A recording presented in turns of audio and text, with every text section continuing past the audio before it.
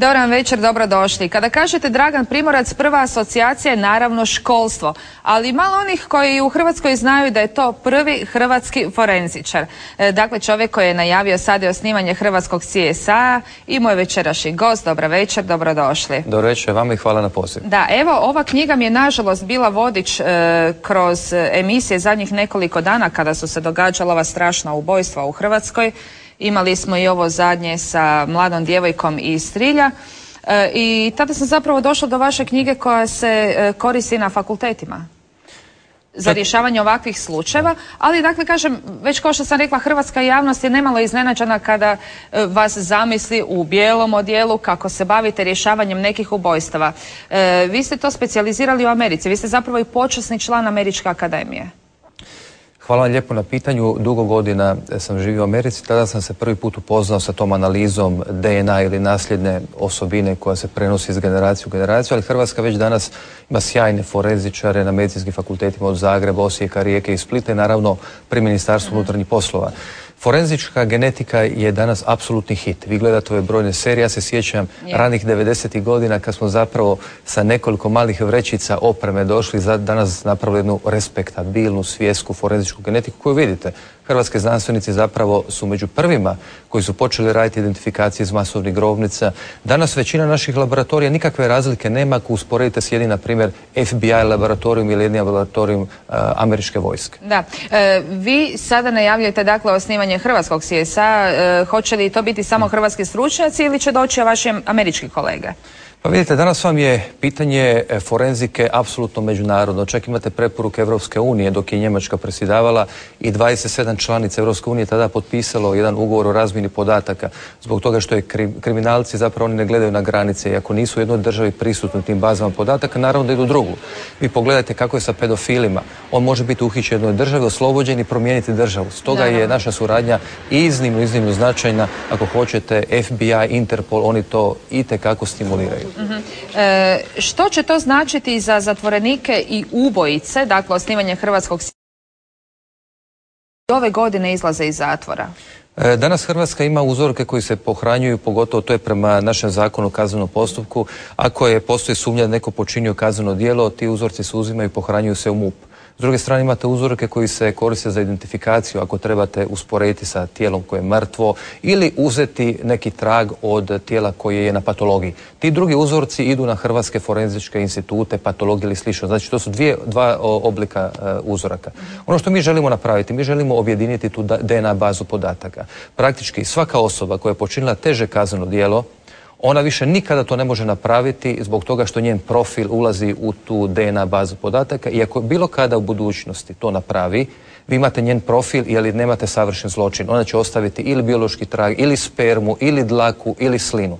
Dakle, na taj način vi od hrvatskog društva činite sigurno društvo. Dobro, to znači, dakle, svi oni koji uđu u tu datoteku svojevrsnu, istog momenta kada se dogodi zločin, svi koji su u datoteci, čim se pronađe nekakav trag, jel tako, iste sekunde se ide gledati da li je već netko od onih koji su registrirani, a tek tada se širi krug. Te profile, to su izuzetno važni i osobni podaci. U Americi to čuva FBI. Tko će kod nas to čuvati?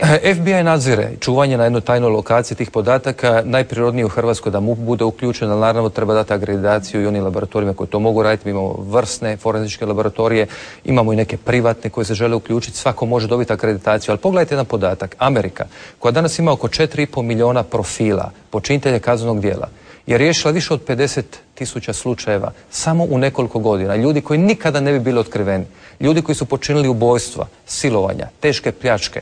Britanija danas ima blizu 4 milijuna podataka i ja ću vam reći jedan podatak, samo u zadnje 2 godine 10.000 počinitelja je otkriveno. Ako pogledate podatak da jedna Njemačka i Austrija, samo u razmjeni podataka što su učinili 2006. godine, 1.500 ljudi su strpali u zatvore samo u razmjeni između dvije države. Naravno, u Hrvatskoj biti promijenjena gdje se uzorak čuva samo 10 godina. Koliko bi se inače taj profil trebao čuvati u nekim zemljama? sa 80 godina starosti se profili uništavaju. Za što ćete se vi zalagati? U nekim državama nikada. Imate danas Veliku Britaniju, Škotsku i niz drugih država koji kažu u principu taj profil neka bude pohranjen praktički neograničeno vrijeme. Austrija i neke druge države, one se mogu zalagati za kraći vremenski period. Sad je u Americi hit oslobađanje nevino osuđenih. Također se bazira na ovoj grani koju ste vi specijalizirali. Na nedavnom kongresu koji smo imali, jedan od vodećih svjetskih kongresa koji smo organizirali u Splitu, ova naša udruga ISAF gdje je sjedio od Henrya Lea pa svi vodeći stručnjaci, je bilo prikazano 14 slučajeva, vrlo interesantnih. Ljudi su po 15 godina u zatvoru. I oni kažu sljedeće: čujte, ja sam optužen za silovanje, 15 godina sam u zatvoru, ja vas molim, suca, porotu, idemo se vratiti na robu koja je pronađena i na trag sperme. Ja vas uvjeravam da to nije moja. Budući da tada nije bila DNA analiza, danas je pokazano da su ti ljudi nevini. I njih 14-15 prošle godine je oslobođeno, a neki su bili osuđeni na smrtnu kaznu. Dobro, želimo vam puno sreće vezano uz hrvatski CSI. Nadamo se da će to biti uskoro s obzirom na to da nam se počinju događati zločini koje smo donedavno gledali samo u američkim filmovima. Moram vas pitati sada za nekakve aktualne stvari. Dakle, vi ostajete ministar kao što ste bili u prethodnoj vladi premijera Sanadera. Ovo su bili izbori gdje je svaki mandat bio važan. Vi ste u 11. izbornoj jedinici izborili 5 mandata. Neki vaši glasači, odnosno birači s vašeg područja su glasali u nekim rubnim izbornim jedinicama. Kada bi se to sve skupa zbrojilo, to je bilo oko 8 mandata. Bila je legitimna zapravo spekulacija na neki način da ćete vi barem biti potpredsjednik vlade. Što se dogodilo? Je li to bila prevelika gužva u vladi pa je vas dospjelo ono što ste imali ili? Čujte, vi znate od početka mandata da imam iznimno jedan korektan odnos sa premijerom Sanaderom. Njegov poziv sam ušao u vladu. I zapravo on je, treba biti pošten, dao mi šansu u početku dok nije znao puno ni kako ću ja raditi. I zapravo smo zaključili da ja budem u resoru o kojem najbolje znam. Kao profesionalac, evo vidite što se događa. Športaš, pokrivam ministarstvo športa. Sveučilišni nastavnik, razumijem pitanje visokog obrazovanja, a kao znanstvenik isto tako razumijem pitanje znanosti. Tako da se to pogodilo i ja mislim da je dobro da rade ljudi svoj posao koji ga poznaju. Da, neki naši ministri, čini mi se vaši kolege ne misle tako, ali neću vas pitati za mišljenje, ne bi bilo korektno. Čini mi se kada bi bili pozvani da rade operaciju srca da bi na to pristali jer je rekao tako premijer.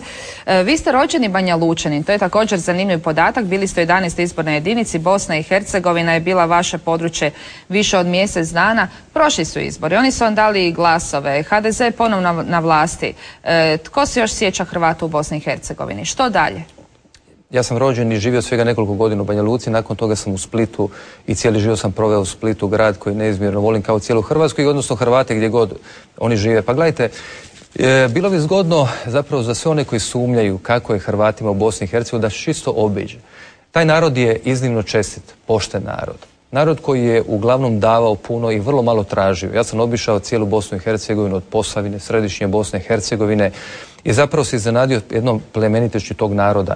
I ja vam moram reći, taj narod gleda u Hrvatsku i vjeruje u Hrvatsku, ali to je narod koji je naučio na priznavanje i različitosti, taj narod koji se adaptira u odnosu na Srbe i na Bošnjake, gradi jednu novu Bosnu i Hercegovinu. Neosporno je sigurno da su oni kvalitetan narod, neosporno je da oni imaju strašnih problema u Bosni i Hercegovini, neosporno je da svoju sreću moraju tražiti u Bosni i Hercegovini, ali neosporno je da se Hrvatska Ustavom obvezala pomoći svom narodu u istoj toj Bosni i Hercegovini. Dakle, znate li vi možda što će ova vlada, nova vlada, starog premijera učiniti za te ljude dolje? Možda najbolje svjedoči što je vlada premijera Sanadera napravila u zadnje 4 godine. Ja mislim kao malo koja vlada sad u povijesti na tim područjima i to narod osjeća i stoga je tako narod i dao reakciju. Prvo, mi smo vrlo često, ja sam sam bio jedno 50-ak puta u Bosni i Hercegovini, premijer kad je god mogao. Pogledajte projekte. Hrvatska ulaže u razne projekte obrazovanja, kulture. Pogledajte jedno mostarsko sveučilište koji je na inicijativu premijera i mene išlo, ali kojem je konsenzus dao i rektorski zbor Republike Hrvatske, sva tijela, saborska tijela. Vi, kad smo obilazili Bosnu i Hercegovinu, gotovo da nije bilo škole gdje hrvatska vlada direktno ili indirektno koliko je mogla. Nije ulagala u školstvo ili zdravstvo ili slično. Da, dobro, treba će dolje još puno toga i puno konkretnijeg i životnijeg napraviti. Za kraj spekuliralo se da odlazite iz politike, sada je posve izvjesno da u njoj ostajete. Prema istraživanjima vi ste najuspješniji ministar bivše vlade premijera Sanadera. Jeste li zbog toga imali puno protivnika unutar stranke u koju ste tek nedavno ušli, HDZ? Ja vam moram priznati, vi znate, sam cijeli mandat odradio kao nestranački član i moja komunikacija, moj odnos sa premijerom su bili iznimni, odnosno daleko više nego korektni, jer nikada se ne bi ove promjene u obrazovanju mogle dogoditi da nisam imao potporu premijera, ali moram priznati drugih članova vlade i ja nisam osjetio tu ljubomoru niti neke direktne napade. Možda zato što sam novi pa relativno još uvijek se čovjek u tome snalazi kao stranački član, ali vam moram priznati da zapravo stvari koje se događaju u HDZ ovih dana predstavljaju da novi HDZ, jednu modernu evropsku stranku koja snažno ide, onu stranku koja je daleko od onih svih problema koji su i meni strani. I brojnim ljudima kao one privatizacije rane ove godine. I stoga je iznimno veliki broj ljudi, intelektualaca ulazi u stranku. Znate da je tog dana i 8 doktora znanosti ušlo u stranku. Mogli bismo još puno pričati, posebice zato što ste načeli zanimljivu temu, ali nažalost isteklo nam je vrijeme. Hvala vam lijepo što ste bili gost 10 do 8. Hvala vama što pratite znanost, jer ja mislim da je pitanje forenzičke genetike uistinu budućnost. Slažem se. Hvala lijepa i vama, poštovani gledatelji. Naravno poziv da i sutra budete s nama u isto vrijeme. Lijep pozdrav.